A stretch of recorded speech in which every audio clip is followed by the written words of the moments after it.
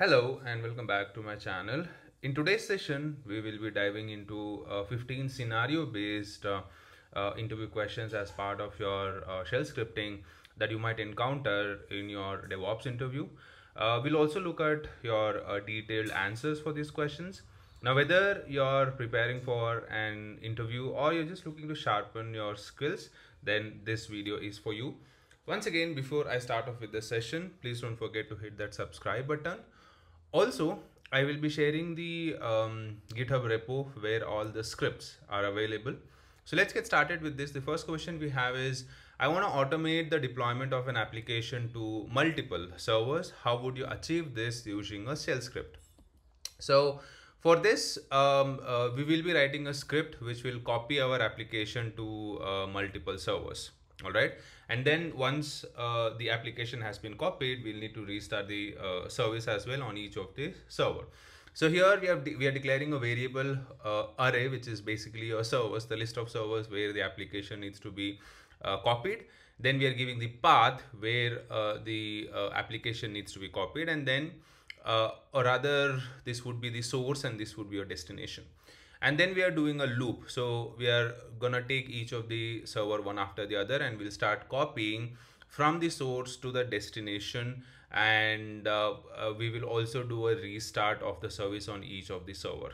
All right, so that way we can ensure that the application is consistent across all of your infrastructure. The application is deployed, and in this case we are making use of the SCP, which is your secure copy, to copy the files to the remote machines and then SSH into that machine to run commands, which is to restart the service. Now, since we are copying HTML file, we'll need to restart the Apache service for it to reflect those new changes. So this way we can automate the deployment of our application to remote machines.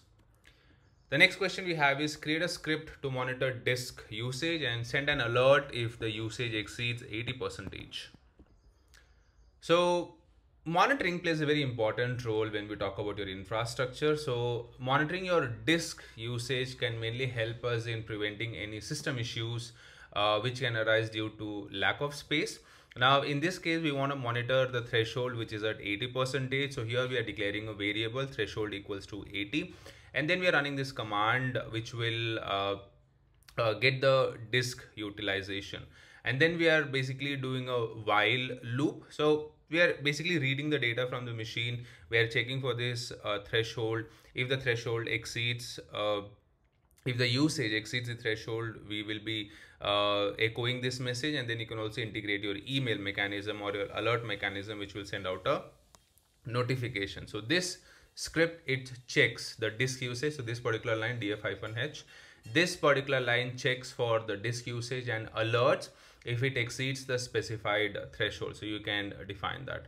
So this script uses your df command, which is used to check your disk usage, and we're using this awk command to process the output. So what are the output that we are getting from here? We are processing it.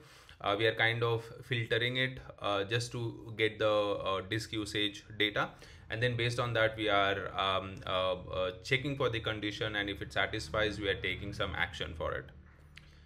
The next question we have is, write a script to check if a service is running and start the service if it's not running.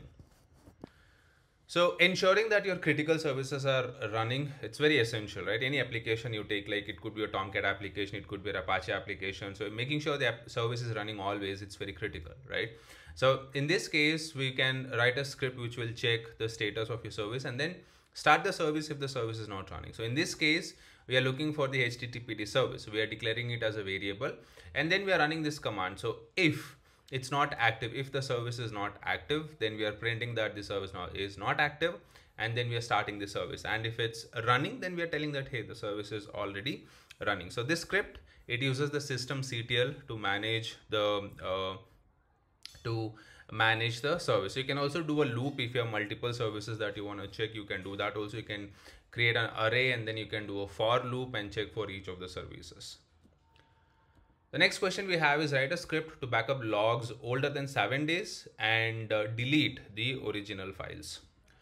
Now, backup is a very important aspect of your applications or your data, right? So regularly taking backup and cleaning up your logs can help you manage your disk space in a better ways, and you can avoid issues like your disk usage is at high or your cost is at high. All those things can be avoided. So in this case, we want to take a backup of any logs that is older than 7 days, and then delete the original log. So this script, it archives any logs which is older than 7 days, and then also deletes the original log. All right.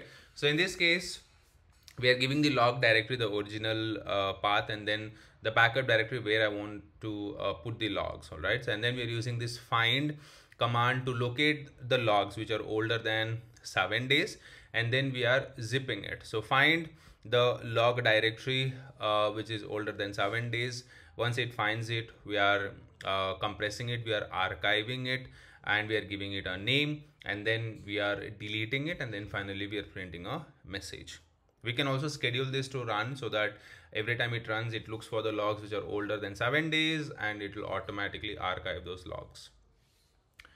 The next question we have is create a script to automate database backup. So automating your database backups, now this can ensure that your data is regularly saved. So, database itself is a very important component of your application, right? So regularly taking a backup of your database is a very common task at an organization level. So we can do that as well. So this script that we have here, this performs a backup of your MySQL database, right? You can backup any database you want, but in this case, I've taken the example of the MySQL database. So first we will need to set up the, or we'll need to give the information that the command will use to establish the connectivity. So what is the DB name, what is the username, what is the password, and where do you want to back it up? You can also make use of your variables if you don't want to hard code it here. And then we are using this MySQL dump command to take a backup and then store it on your server or any location you want. So we're using this command, we're establishing the connectivity using the username and the password and the DB name, and then we are backing it up in the backup directory that we are defined here. And then we are finally printing that the backup is completed. This way you can take a backup of your database. You can obviously automate it as well. The next question we have is write a script to rotate logs on a weekly basis. So log rotation mainly helps us to prevent the growing of your log files. Basically, again, we are mainly talking from a space disk utilization perspective, and only maintaining the logs that we need. So this script will rotate your logs by moving them to an archive directory weekly. So you can give your log directory, your archive directory, and then again here we are making use of the find command to find any logs which are older than 7 days, and then we are moving it to the archive directory. So that way what happens is your log directory will always have the sufficient space to store the logs, and any logs which are older than 7 days will be moved to a different directory which has sufficient space. The next question we have is write a script to check the status of multiple services and restart any of them that are not running. So like I said, you can also check for multiple services, and you can basically check whether the services are running or not, and if they're not running, we can restart those services. So for this, we will need to first define our array, basically the list of services that you want to check for, and then we are doing a for loop. So for we are looping through this array, and then we are checking for each of the service whether the service is running or not. If the service is not running, we will restart it, and if it is running, we will simply print telling that the service is already running. So for this, we are making use of this systemctl to manage your services. The next question we have is create a script to update a web application by pulling the latest code from a Git repository. So automating your web application deployment, that's another automation that we can look at. So under this, we'll have to essentially get the latest copy of your code and then deploy it to your application servers. So in this case, this script, what it does is it will pull your latest code from your GitHub repository, and then add that code to your web server and then restart the web server as well. So in this case, we have defined our web directory where our application is deployed, and we have defined our Git repo, the URL to your GitHub repository. So we are doing a git pull. So git is basically your version control tool. We are using that to update our GitHub repository. So we are going to the web directory, we are updating our GitHub repo, and then we are restarting our service. So that way you can update your application code on your servers and then make sure to restart the service so that it reflects the new changes that we have deployed. The next question we have is write a script to compress and archive old log files. So one option we have is to move the archive files to another directory. Now that solves a problem to a certain extent. The additional step to that would be to compress and archive your log files as well, which can help you to save your disk space. All right. So this script will help you to compress your log files which are older than 30 days and also move them to an archive directory. So we are defining the log directory, we are defining the archive directory, and then again we are making use of the find command. All right. So find the log directory which is older than 30 days, and we are archiving it using the gzip command. That's one option. And then the other option you have is to move the compressed logs. Okay, so here we are zipping it and then we are finding the zipped archive, moving it to the archive directory over here. So step one, we are compressing the log files. Step two, we are moving it to the archive directory. So we are using the gzip to archive MV to move it to your destination directory. The next question we have is write a script to automate the cleanup of temporary files which are older than 10 days. So generally we work with temporary files which are available during the runtime or so. Now cleaning up those temporary files can also help you prevent any unnecessary disk usage. So in this case, this script that we have, this will help you to delete any temporary files which are older than 10 days. All right, so again we are making use of the find command. So we are giving the directory where your temporary files are available. Then we are using the find command to find any files which are older than 10 days, and then we are deleting them. And then finally we are printing a message telling that the files have been deleted. The next question we have is write a script to monitor CPU usage and alert if it exceeds a certain threshold. So monitoring your disk usage, that's one part of your monitoring. Monitoring your CPU is also important, and this will help you to prevent any performance related issues to your application and to your servers. So in this case, we make use of the CPU usage to basically check and then alert if the CPU usage exceeds the specified threshold. So here we're defining the threshold, and then we are using this CPU underscore usage, which is a variable. We are using the top command. So in this case, top can be used to get your CPU utilization. And then we are doing a grep, which is to filter. We are doing some stream editing. We are using the awk command to get the CPU utilization only. And then we are comparing it with the threshold. If it is greater than the threshold that we have defined, we can print a message and set up email notifications. If not, you can have your else condition as well, telling the CPU is within the threshold as well. All right, so we can make use of this script to monitor your CPU usage. The next question we have is write a script to install a list of packages. So if you're a DevOps engineer, they're installing multiple packages to multiple servers is something that you will generally end up working with. So you can also automate this package installation, which ensures that your software setup is consistent across your servers. So this script will help you to install multiple packages to your server. All right, so wherever you're running this script. So first we'll declare a variable here with an array. So we are giving the list of packages that we want to install, and then we are doing a loop. So we'll pick each of this package one by one. So in this case, we're using the dpkg to check the package status, whether the package is installed or not. If it's not installed, then we're using the apt-get, which is our package manager, to install the package. And if the package is already present, we'll simply print telling the package is already installed.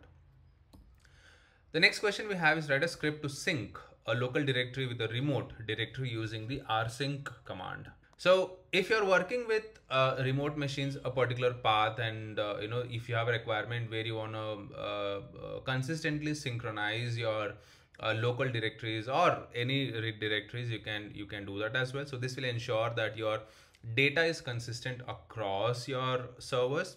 So this script, it makes use of the rsync command to synchronize a local directory with the remote directory. So we are giving the local directory path and then the details about the remote machine. So the user, the remote host, and then the remote directory path. And then we are using the rsync command to perform the efficient file synchronization. So rsync, the arguments, the local directory, which is your destination, and then your source. So what this will do is this will synchronize your local directory with the remote directory. The next question we have is write a script to check the health of a web application by sending an HTTP request and checking the response. Now, deploying an application, that's one part of your application. Or you also want to, you may want to be a little proactive and check whether your application is healthy or not, making sure the application is always up and running. All right. So that's where we can do a regular health checks of your web applications. So this script will help you to send a HTTP request to the web application and then check the response code or the status of the application. So you can define your URL and what is the expected return code, and then you can do a validation of that. So this script uses the curl command to send the HTTP request to the URL that you have defined, and then it will check the status code. So whatever the status code you will get, you're storing it in this variable, and then we are comparing it. So if the status code is not equal to 200, that means our application is not healthy, and if it is 200, then the application is healthy. We can do this to basically check the health of your web application. The next question we have is write a script to automate the configuration of a new server with necessary packages and settings. So automating your server configuration, this will help you to ensure that your servers are consistent and also helps you to save time. All right. So this script here will help you to install all of your necessary packages and also set up some of the basic configurations like your firewall settings. So this script will help you to update your package list, install the specified packages, and also configure the firewall. So first we are defining the list of packages, then the list of firewall rules that needs to be applied. We are updating the machine, and then we are doing a loop over these packages, and we are installing each of the packages one by one. Once the packages has been installed, we are going to loop over these firewall rules, and then we'll run this UFW, which is your universal firewall, to basically add these rules to your server firewall so that it allows those traffic. This way you can do the configuration of your service. You can automate it so that every time you are launching a new server, you'll have this configuration available. And that brings us to the end of our 15 scenario-based shell scripting interview questions for DevOps with the complete detailed answers. Now, if you found this video helpful, please give it a thumbs up, and don't forget to subscribe to the channel for more content and interview tips. Hit the bell icon so you never miss an update. Thank you for watching, and I will see you in the next video.